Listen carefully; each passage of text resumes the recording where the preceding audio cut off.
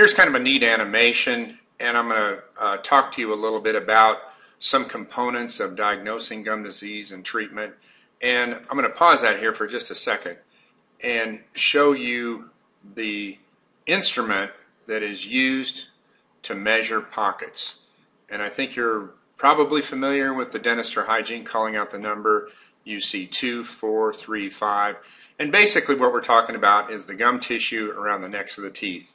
Now, you see the biofilm plaque. This is very old plaque. And you see the red, and this is inflammation. And when plaque is on there long enough, it begins to calcify. It gets to be rock hard. It has minerals that are incorporated into the surface. And so you see this infection set up.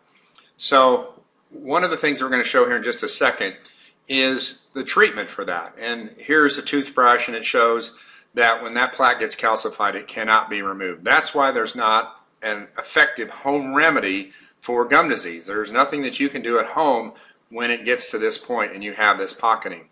This is an ultrasonic instrument, and I want to make a point right here. You see the water spray that's used to cool the tip.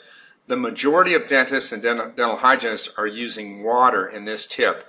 I much prefer an antiseptic, and I want you to ask your dentist or hygienist when they use this instrument, is that an antimicrobial or antiseptic that they're irrigating your gums with? That's very, very important for this treatment. The vast majority of hygienists right now are not doing that.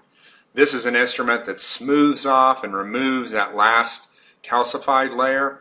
And then the very last step is taking what we call a rubber cup and an abrasive and polishing and making these roots as smooth as possible so that the biofilm cannot attach to the roots as readily. So as soon as all of that debris is removed, the first thing that happens is the gums they lose their redness and they begin to turn pink